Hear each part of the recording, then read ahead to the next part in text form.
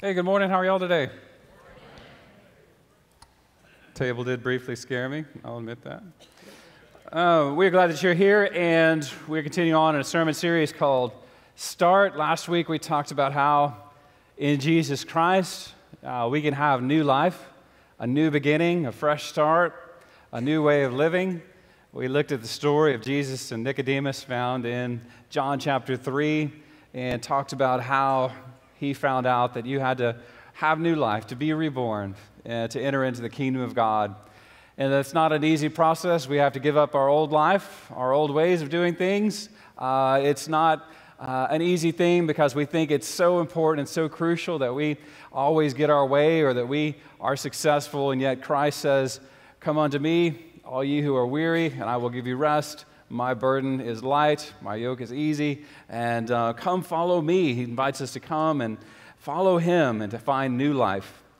So if you just follow me for just a moment and ask the question, which is, well, what would the next step be? What would the next part of that person's life who has just made a commitment to follow Christ, has said, "I want new life in Christ, I want to follow him," what would be the next best thing that they could do?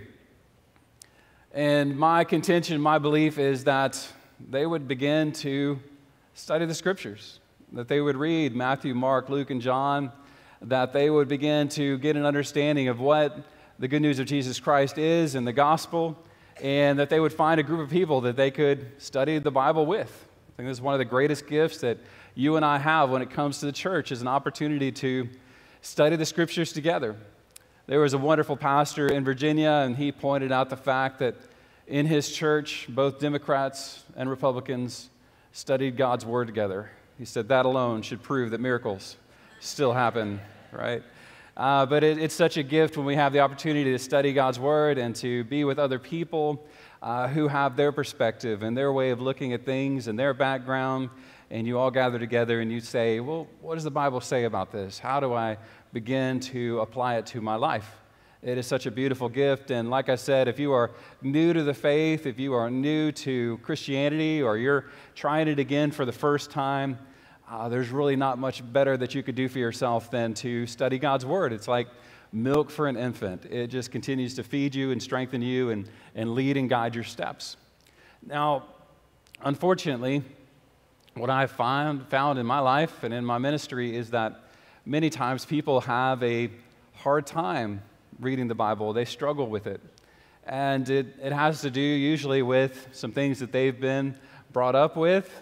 It may be that they grew up in the church and then they went off to college, and somewhere along the way some professor told them, you can't trust the Bible. And even though they don't believe or remember anything else that professor taught, that stuck with them. And so they discounted it or quit reading the Bible. Or it may just be that they look at it and they go, that book is huge, it's long, and there's no way I'm never going to get through it. Or it could be a number of other things as well, like, could you trust the history of it? Or what do you do with some of those passages in the Bible that are frankly offensive to people these days?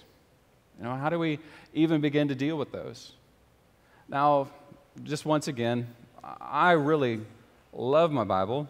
It was not the case for that when I was growing up. I was probably like some of you. I looked at it and I said, that is a long book. I'll try and read it. You read it, Genesis, Exodus, maybe you struggle your way through Leviticus. You get to Numbers and you think, there's other things that I could read, right? All these lists, all the begats, surely there's got to be something else that's more inspirational. And if you get to that place, what I encourage you to do is just to keep flipping along, right? And find something else to read in the Bible and go back to that later on in life.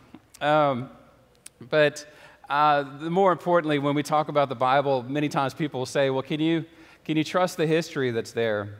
Can you believe that the accounts that are in the New Testament about Jesus and his resurrection, are they historically accurate? Could you put those alongside something from that time and that day, thousands of years ago, and say, it looks like somebody wrote a historical account? Or can you even begin to have a sense of that? And what I just want to point out to you real quick, if you've got your Bibles, you can open them up to the Gospel of Luke, chapter 1. And I just want to read for you how Luke begins his his gospel. He says, many people have already applied themselves to the task of compiling an account of the events that have been fulfilled among us.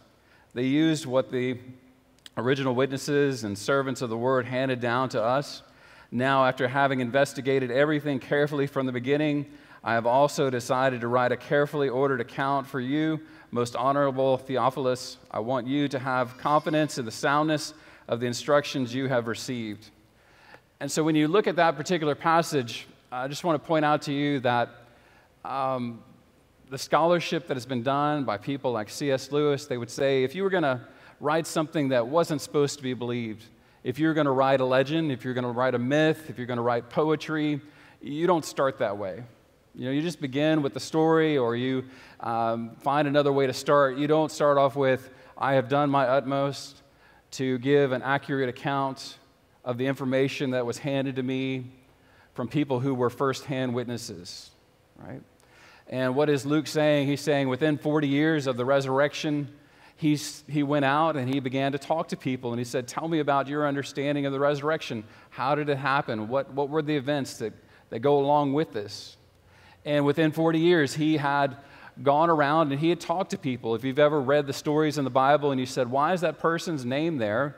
The exact reason is because Luke's saying, go find them. Go ask this person. And they'll tell you exactly what I've written down. And so when you talk about the history of the Bible, you're saying that Luke was among the other people, went out and got it firsthand, asked those people the questions of what it was, what happened, and they wrote that down. And just to point out to you, many times people say, well, somebody just wrote down and wrote a really good story. If you go back to the thousands of years that when Luke wrote this, there's nothing like this in terms of historical fiction, all right? If you love historical fiction, if you love Michener, or whatever the case might be, there was not even close to being invented yet when Luke sat down and wrote these things down. Nobody had even come up with that idea.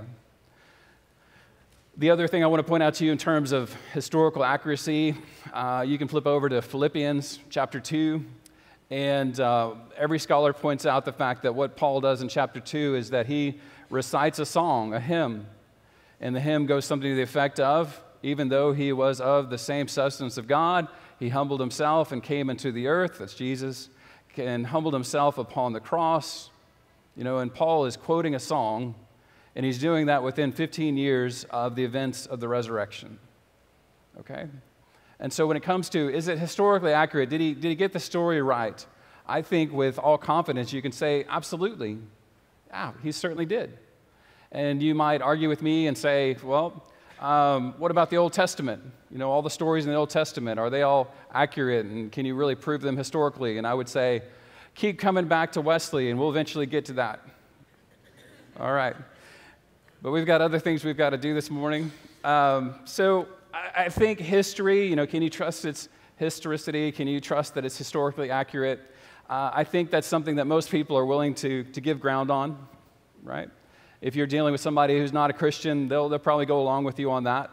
And they also, when you talk with them about the Bible, they're willing to even acknowledge that there's some things in the Bible that if you were going to write a story, a fictitious story, if you're going to try and make up something that you could use to trick people, that there's pieces of that gospel message that just don't fit.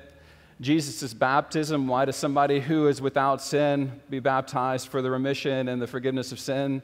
There's not a historian out there, the most diehard atheist historian out there would even say, certainly Jesus' baptism happened.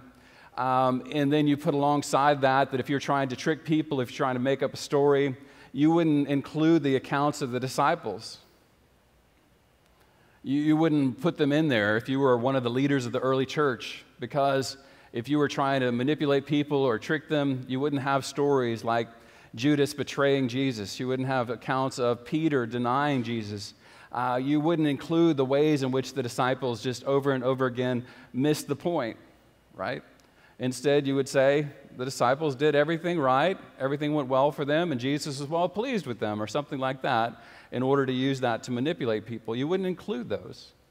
And then for me, really the linchpin, the key piece of, what would you put in there or what you would not include, I would say that the main piece there is that when Jesus is resurrected, who is it that gets the news first?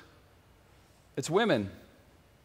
And no offense, but in that day and time, if there was one group of people that were not credible or believable, it was the women, right?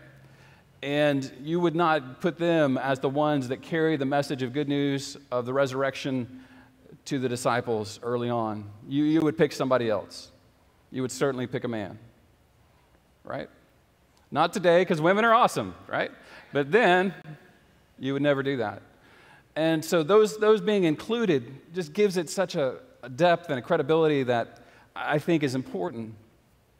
But even if you do those two things, I think there's still a piece to it that most people, if you and I were to have coffee with them and talk with them, and you would say, well, what's your problem with the Bible? Why don't you trust it? Why don't you believe it? Probably the number one thing that they would say is that there are pieces in the New Testament, there are passages in the New Testament that are just frankly offensive today. That they would lift up to you the issues of human sexuality. They would talk about the issues of slavery that are listed in the Bible. You would talk about how things like women submitting to their husband. You would talk about miracles or things like that. And you would say, they're so offensive. And they would say, haven't we moved on? Can't we just move on from there? Why do we need to include them, or can't we just kind of pick and choose? They would say, I like some of the stories, but I don't like this, so why can't I just pick and choose what's there and not really worry a whole lot about that? And what I want to point out to you is that, when we begin to make decisions like that, when we begin to say that, we will adhere, we'll trust one of Jesus' teachings, but some of the stuff that we find in Paul's letters or some of Jesus' teachings we find offensive, so we're going to ignore those. We are participating in a great deal of cultural blindness. And what I mean by that is that, just for example, in our culture, probably one of the verses that is quoted even by people that don't go to church is, judge not, lest you be judged in the same way, right? Don't judge. Don't judge other people, which is understandable. Nobody likes to be judged. If we've been judged, we know how painful it is. And so the only people we can judge is those people that are judgy, right? That joke will work next week. All right. And so, we say, judge not, lest you be judged. And then we like Jesus' teaching on forgiveness. Forgive your enemies, pray for them. But when it comes to our culture, we don't like the way the Bible talks about marriage. And when I say we, I'm just saying in general.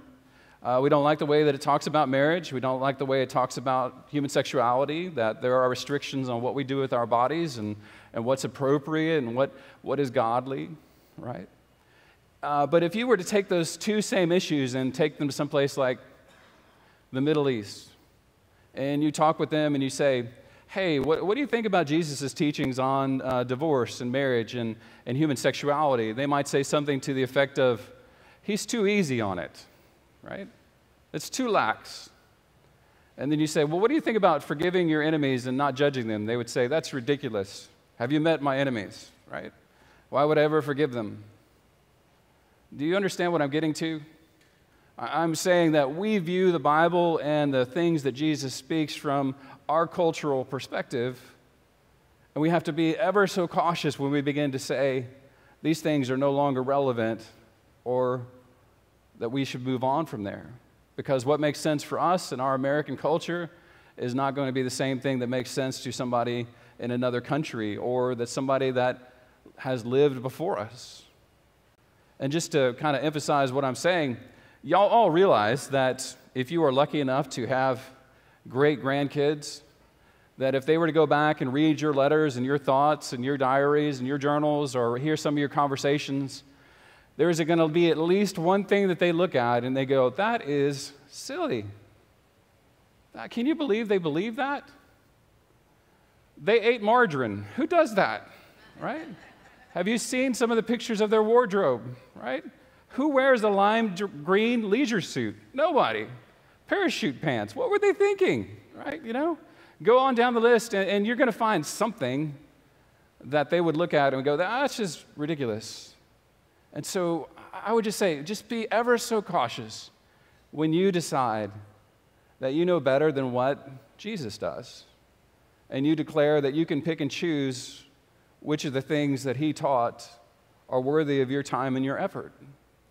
Because sooner or later, culture changes, lives change, but what we find in the Bible is this beautiful plan of salvation, this beautiful way of living our lives that not only redeems our life, but redeems the whole world, changes the whole world. Okay. Well, so what? Well, I love C.S. Lewis' quote. He said, it's one thing to take a piece of rope and say, that looks like a good piece of rope. It's a whole other thing to take that piece of rope and say, I'm going to use this to climb down the edge of a mountain, right? It's one thing to say it's good, it's another to trust it.